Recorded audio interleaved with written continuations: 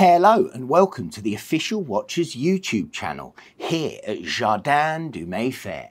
Heaven on earth for the watch enthusiast. I have something extremely special to show you today. I know we say that every week, but this is a piece unique. It's the AET Remould Richard Mille RM003 Tourbillon dual time zone Abu Dhabi piece unique edition. Let's have a look at this amazing piece. Guys, please do hit that subscribe button. Up to 80% of you that watch aren't subscribed, and it would really help me. I'm delivering these videos fresh and hot every single week. Thank you so much. So, as well as being an absolute mouthful, this is a killer blend of tech. AET, short for Artistic Expression and Thought, are one of the hottest custom companies on the planet at the moment. Based in Germany, they create art pieces out of watches using sapphire and ceramics. This is a piece unique sapphire RM003, so it's a little odd to have in hand the only one in the world. The watch has a subtle white and turquoise colour scheme visible on the rehort, which is a nod to the famous Abu Dhabi racetrack. RM and motorsport go hand in glove, so this is a particularly fitting minute track tribute. AET's precision milled cut and polished sapphire has been wrapped around Richard Mille's RM003 tourbillon movement. The RM003 is a very close sibling of the RM002, but with the addition of a dual time zone feature and a slight increase in size. Interestingly, it's the RM002 and 003 that launched the brand into the stratosphere when they were released in 2002, as they were so far advanced and far beyond anything that watchmaking was producing at the turn of the century. As such, they are known as the OG Milles, along with the 001, which kicked off the whole shebang in the previous year, 2001. Now add in a layer of infinitely modern design with AET's full sapphire case, and it's a sandwich that watch nerds would kill for.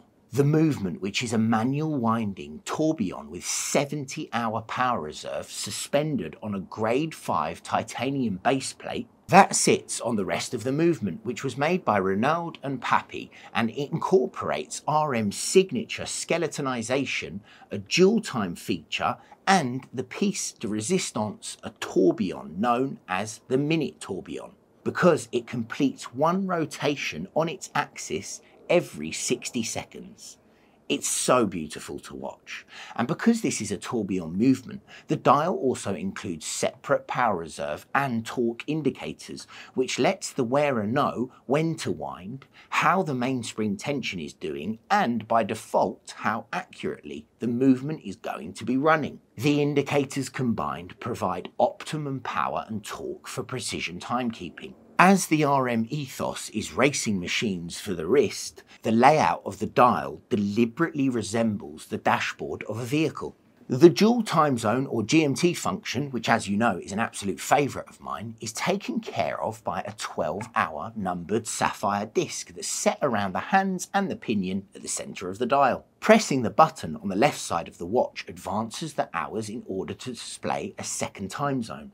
It's both useful and unobtrusive as a complication, which gets the job done with minimal fuss. Now on the lower right side of the dial is the functions indicator. The crown is then pressed in a button type rather than standard pull-out. This is a bit of RM specialty, and as you can see in the hands and the functions indicator located at 4, the jump between is H, hands for time setting, N, neutral, that's its normal operating position, and W for winding, which does what it says on the tin. Now once the watch has been wound and set, you press the crown button so that the indicator rests in the neutral position while the watch is running. Although the dial is complex and full of information, it's easily readable at a glance, which is exactly as it should be. Right, before we continue, I can't resist. I want to get this beast in my hand because I just think that this is a truly special piece.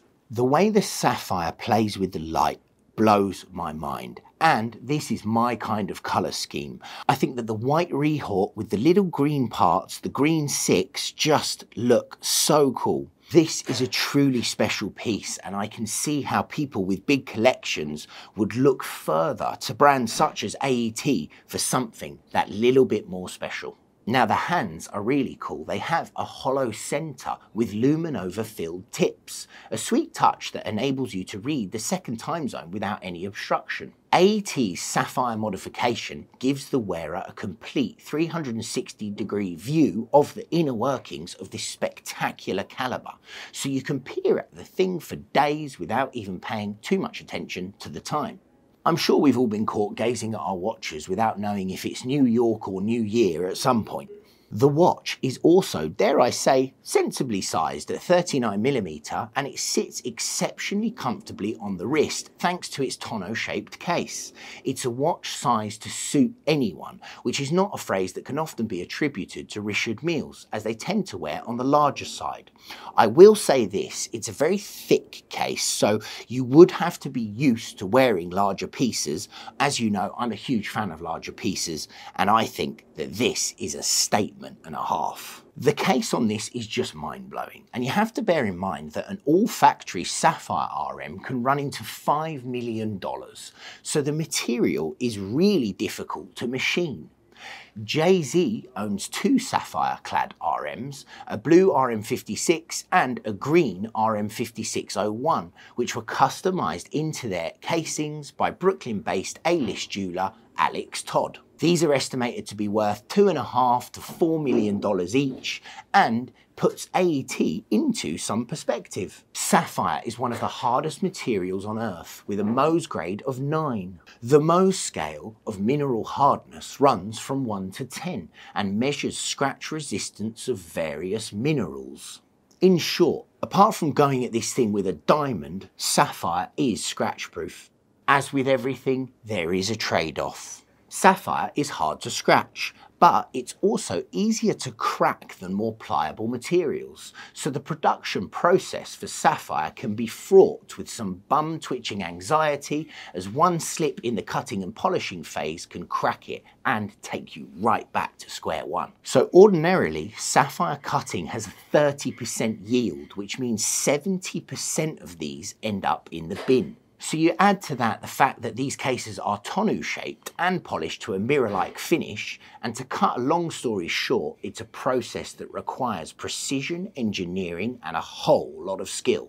Now, fortunately, AET are masters of the sapphire craft and have achieved tolerances of 0.03 millimeters, which is higher than the industry standard, and once their pieces have been cut, drilled, polished and crafted, you end up with a visually spectacular case that's hard as nails, having survived the cut, so to speak. Although relatively new on the scene, AET Remould have already picked up a few celebrity followers, like Javier Hernandez from LA Galaxy, the Crown Prince of Johor, and Rick Ross. I've also spotted Jake Paul wearing the one that I'm wearing on my wrist today, which is considerably less priced, but considerably less special than this crazy piece unique. So let me get to the meat and potatoes, guys. Yes, this is $1 million watch. Of course it is, but it really feels like one, and it looks like one. It also performs like one. So yeah, $1 million, but if you're up in those realms, I think it's a fantastic purchase. Guys, thank you so much for joining me on this crazy unboxing. I really hope you've enjoyed the video. Please do hit subscribe, and I'll keep this content coming fresh and hot every week.